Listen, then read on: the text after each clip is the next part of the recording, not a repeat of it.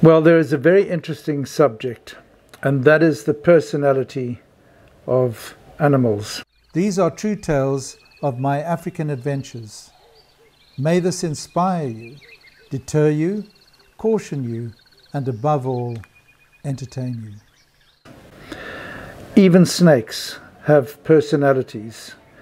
Within species, there are general behavioral patterns, and even within a single species, each snake may be found to have behavioral traits which are common just to that particular snake, like a personality.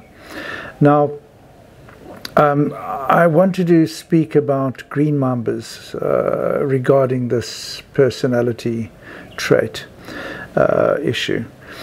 They are far different to black mambas. Black mambas indeed are very excitable creatures, very nervous like a racehorse, and would rear up like a racehorse, open their mouth, exposing the inky black interior, and you can often see the sheaths of the fangs set forward in their mouths. If you've seen mambas bite things, and I have many times, it's remarkable. The mouth comes down almost in a stabbing situation, so the mouth doesn't even close necessarily, but they stab you with those two fangs, and in rapid succession, 3 or 4 times before you can even blink an eye. Now, although green mambas can bite just as quickly, they're not that excitable. They're more calm. Of course, you get green mambas that are completely insane, and you get ones that do bite. But generally speaking, they're a very calm creature, more laid back than the black mamba. So that doesn't mean to say you can take chances, because you never know when you're going to meet with the wrong fellow. For instance, completely out of the norm, a lady once, a number of years ago, was sitting on a couch with her boyfriend, late afternoon, I think it was, window open, and it's the south coast of Natal. Lots of green mambas there, very beautiful. In fact, some of the most beautiful green mambas you will ever see in your life come from that area around Margate, Hebridean and so on. Now, she was just sitting there. I think they were watching television when a green mamba came through the window at great speed and dived down into her t-shirt and curled up. And can you believe that? Dived down into her t-shirt and curled up. Of course, she saw it going in, and she didn't know what to do. She just kind of sat there, completely bewildered. They had to get someone to come and retrieve the mamba, which I believe was quite a process, but I wasn't in attendance. But amazing thing. Then you had Dennis Groves, who was one of the pioneer snake handlers at the Transvaal Snake Park at Halfway House between Johannesburg and Pretoria many years ago. He got bitten so many times he lost most of his fingers and went on to be a rather famous taxidermist, even with the few fingers he had left. Absolutely amazing, very talented man. But he told me once when we were having a chat that he received a tin from Natal in which there was a suspected green mamba, and he took his grab stick. Most people by now would have seen a grab stick on television. Took the grab stick, pried the lid open, popped it off, stuck the grab stick into the opening of the tin to grab the mamba, and the mamba shot up the grab stick at top speed, bit him on the hand, and shot back down the grab stick into the tin and curled up and did nothing more.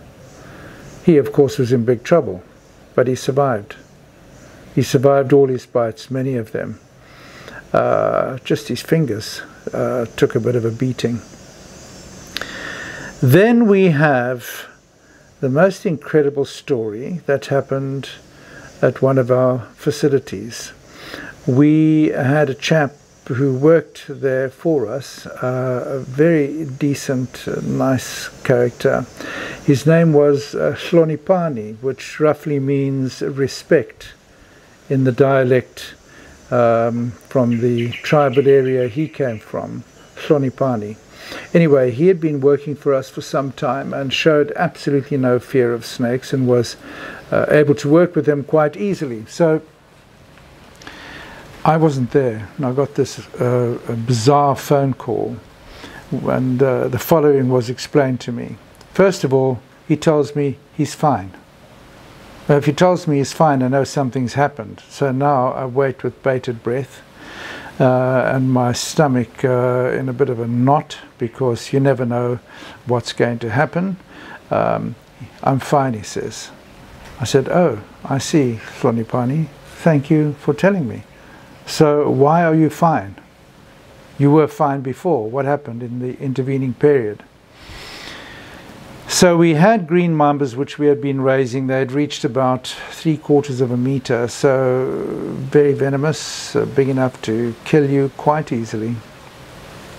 And they were in fairly large enclosures, and all they had to do was wait until the mamba was furthest from the door, the little opening door, and they could pop in a meal for the snake and then quickly shut the door, so there was absolutely no danger involved. It was a clean, clear path into the cage and out and feed the snake, and done. So he goes and sticks the mouse in, and sticks it in a bit far. And what does he do? He frightens the mamba.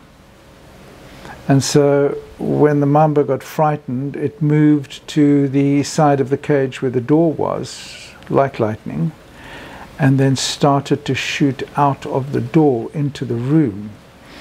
And Hlonipani, who is quick in every possible respect, he runs like the wind, amongst other things, and as quick as lightning, he tried to swat the snake back into the door. I mean, you have never heard of anything so dumb in your life. It's like catching a hand grenade, thinking now that you've caught it, everything's fine.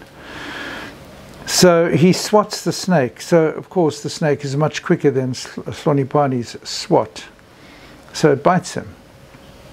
Hlonipani, however, had a hand like steel. He worked so hard, always overdid things by 100, and so his hands were very strong, and he had a calloused section of his hand below the thumb, which the skin had grown so thick on, you probably wouldn't be able to stick a knife through it. And the mamba bit him just there. How is that for luck? And the fangs were still embedded in his hand. And so thick was the skin and impenetrable that no venom could enter his bloodstream. I have never heard of such luck. And dear old Hlonipani got away completely unscathed. How's that?